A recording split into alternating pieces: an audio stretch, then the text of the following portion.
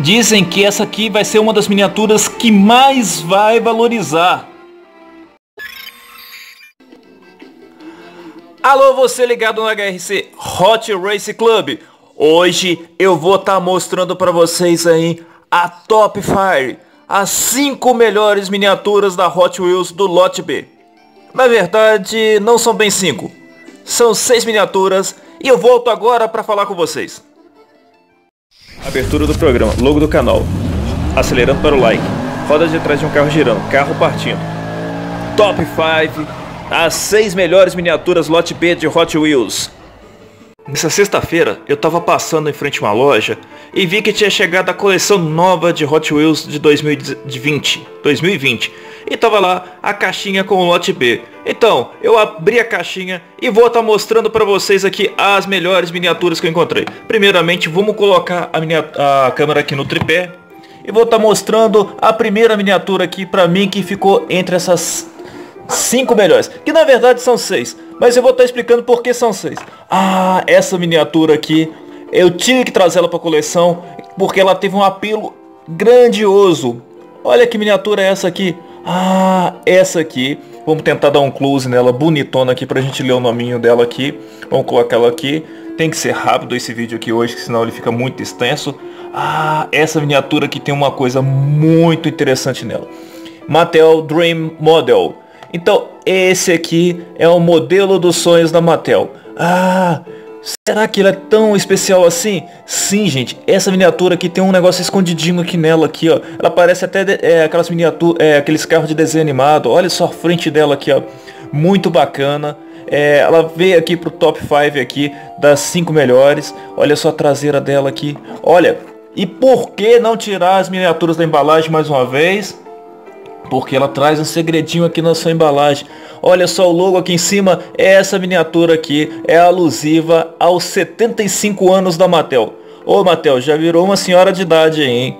Então, todo esse respeito aqui para essa miniatura aqui, muito interessante. Vejam a frente dela ali. Gostei muito dessa miniatura, gostei bastante dela. E tem que vir aqui para coleção aqui, porque sem dúvida vai ser uma miniatura que no futuro vai falar assim, não, aquela miniatura emblemática aqui.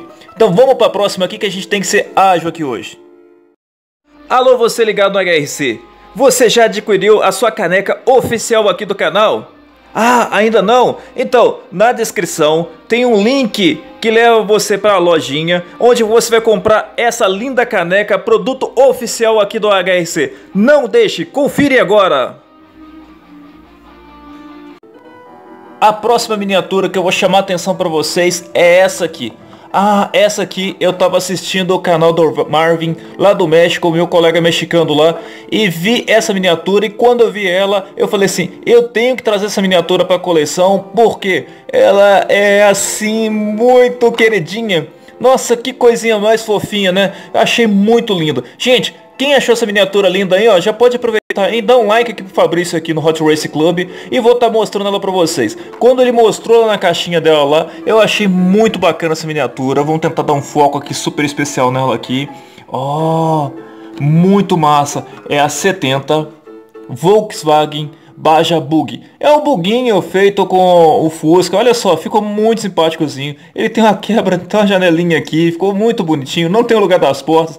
Mas olha só que ponteira gigantesca aqui nessa miniatura aqui. Super bonita ela aqui. Olha só os olhinhos dela aqui, gente. Olha só que bacaninha, que bonitinho. Ela aqui tá toda assim. Ela até assim com a carinha de tristinha assim. Esses faróis aqui em cima aqui, ele também chamou a atenção pra ele.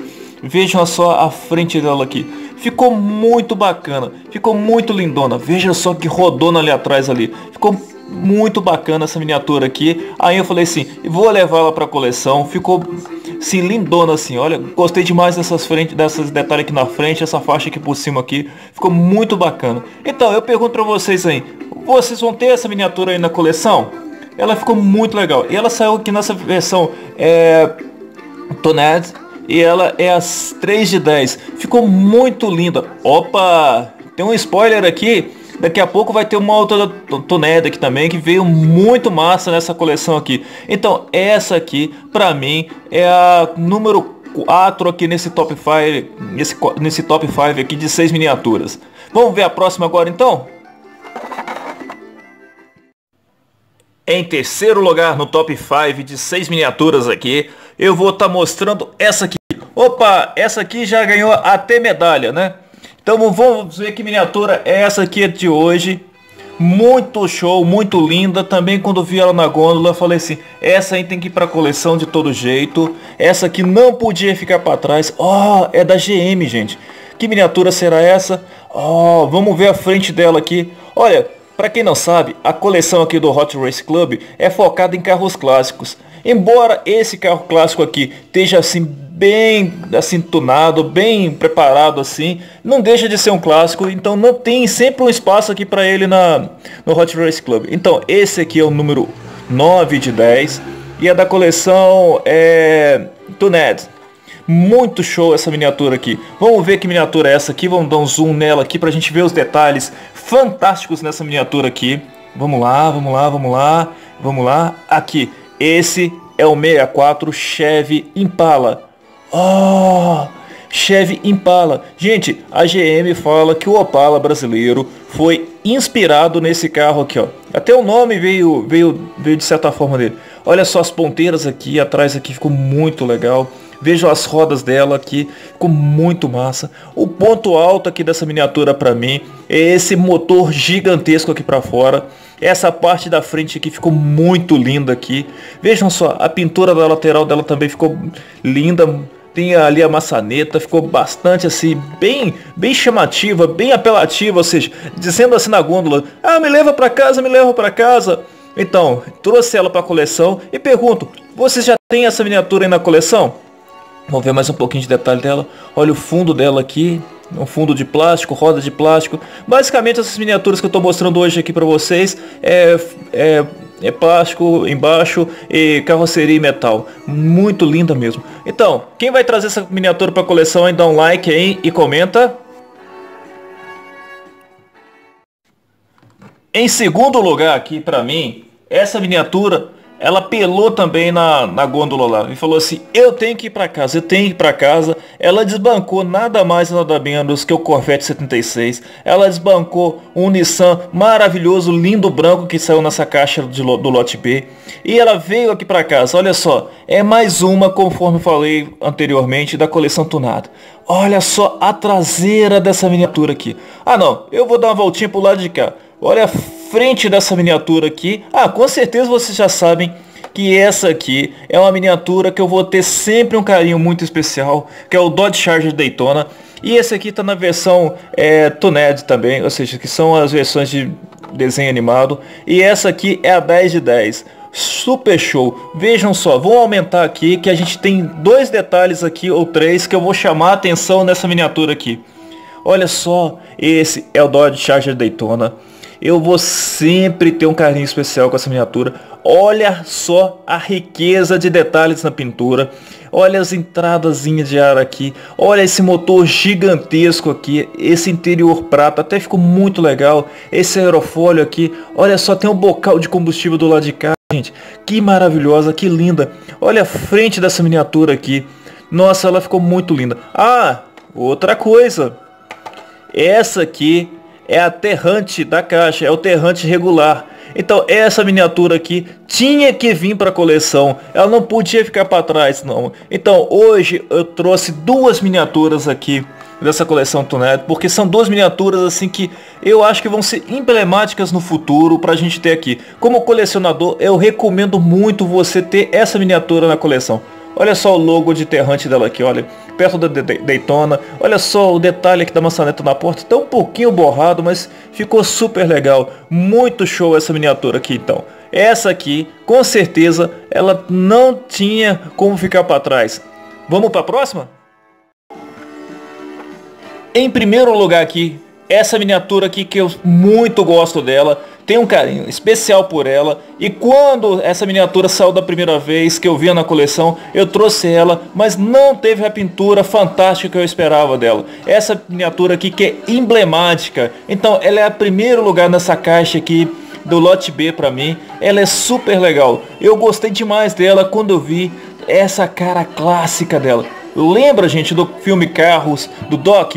Então eu apresento aqui pra vocês o Hudson Hornet Esse aqui, que ano que ele é, vamos ampliar aqui para ficar bem bonitinho, bem focado aqui para todo mundo estar acompanhando aqui o HRC. Muito show, muito lindo mesmo. Esse é o 52 Hudson Hornet, que saiu na coleção Hot Squad. E muito massa mesmo. Esse é o 4 de 10. Veja só esse número aqui, ficou fantástico. 817 Hudson Hornet. Olha que pintura linda essa miniatura tem. Show, muito linda mesmo. Olha só aqui à frente, essa janela bipartida. Quem lembra dessa miniatura aqui no filme Carros aqui? Então ela tem um apelo especial aqui, muito linda. Olha só o para-choque de trás dessa miniatura. Linda, linda, linda. Olha o fundo dela, prata, ficou muito bacana. Olha só o escapamento dela aqui vindo para a lateral.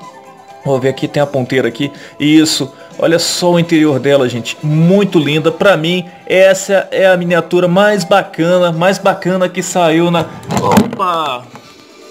Opa, acidente aqui. Empolguei com o Hudson Hornet aqui. Vamos voltar aqui. Vamos reduzir o foco aqui da câmera aqui. Não vou cortar isso aqui porque vai ser a parte engraçada do vídeo, né? Olha só, temos aqui o Hot Wheels, na embalagem até muito simples, ou seja, não precisa ter muito apelo para essa miniatura aqui para mim ficar na primeira posição aqui das miniaturas mais belas desse Lote B aqui de 2020 da Hot Wheels. Muito linda mesmo. Você já tem essa miniatura na sua coleção, hein? Comenta aí embaixo também. Vamos agora para um bônus, super bônus aqui, super bônus muito especial aqui agora. Gente, não deixem passar em branco essa miniatura aqui. Era um top 5, mas eu tive que trazer 6 miniaturas, porque essa miniatura aqui já me avisaram que vai ser uma miniatura no futuro, que muitos colecionadores vão dar uma importância grandiosa para essa miniatura aqui. Eu vou estar apresentando aqui o rostinho para vocês. Vocês lembram dele, gente? Eu assisti muitos desenhos desse cara aqui. Muitos desenhos mesmo. Olha só a carinha dele aqui. Vamos olhar aqui na miniatura então. Esse aqui é o Thomas e Friend. É o Thomas.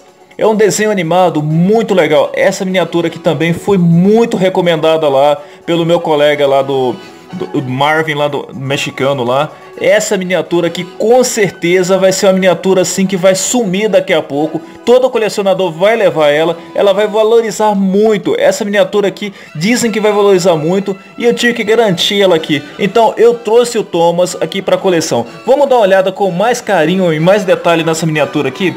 É lógico que a gente não vai mostrar todos os detalhes dela, porque essa aqui é simplesmente um top 5 mostrando as miniaturas melhores. Esse aqui é o Locomotion. Muito legal mesmo. E ela saiu na coleção HW Metro. Muito linda. Olha só a carinha do Thomas aqui. Então, não deixem de ter essa miniatura na coleção. Essa aqui que é o bônus aqui hoje. Vamos colocar as miniaturas aqui, todas aqui. E vamos mostrar todas elas aqui para vocês aqui. Então, esse aqui é o meu top 5. A primeira miniatura seria essa da Mattel de 75 anos. O Baja Bugue do Fusca. O 64, o Chevy Impala. Eu tenho aqui um Dodge Charger Daytona Tooned da versão Terrante. Eu tenho aqui o super clássico Hudson Hornet. E claro, eu tenho esse bônus especial aqui que é o Thomas, essa locomotiva. Gente, o que vocês acharam das minhas 5 miniaturas preferidas do Lote B, que na verdade são 6?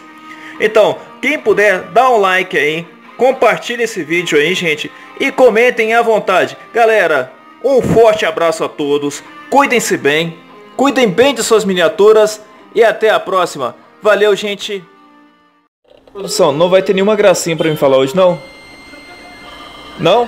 Então me dá minha caneca que eu já vou tomar um café agora.